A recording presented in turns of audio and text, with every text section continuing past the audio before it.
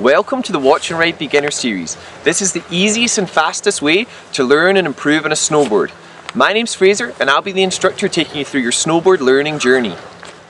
In this series, we're going to use the snowboard learning pyramid to really break down our snowboard journey so we can look at things in small manageable chunks and really upgrade our skills. So first of all, we'll start off with the foundation, which is the fundamentals.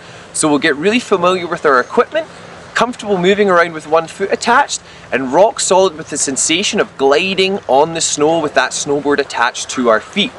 We'll then move on to learning your edges and getting your balance. So we'll look at the heel edge and the toe edge separately, and then we'll move on to turning, which is moving from one edge to the other, where we can combine those heel and toe edges.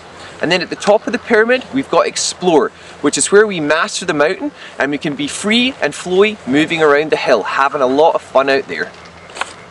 In each lesson, you'll learn what we're practicing, why we're actually practicing it, and then how to be successful with it. So we'll really break down into the key points equal our key joints and how we have to move our body to get the required result on the snow.